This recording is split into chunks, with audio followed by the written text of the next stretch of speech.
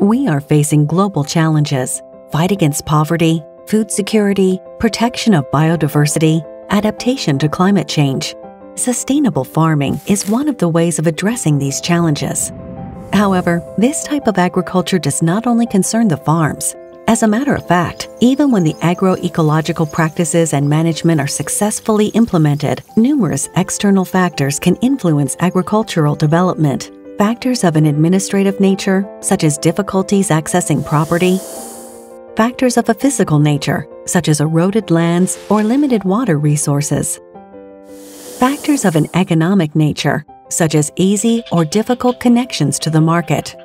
Consequently, to achieve sustainable farming, in addition to supporting the farms, let's take these external factors into account and act in the territories.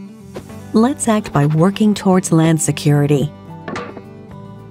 Let's act to limit erosion by planting, or let's act by developing irrigated areas to secure access to water.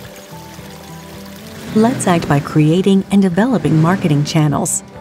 However, in order to be relevant and efficient, let's build these actions with the actors of the territories: decision-makers, technicians, tradesmen, consumers. To sum up, let's reconcile various interests and strategies.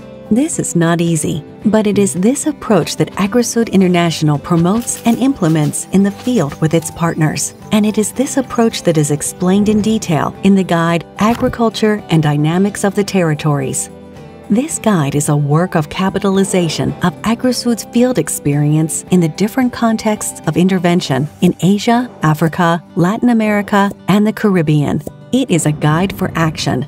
It is organized into methodology sheets and tool sheets, illustrated with actual cases, and it is intended for all those who believe that sustainable farming is not only the concern of the farms, but rather a work to be undertaken at the territorial level.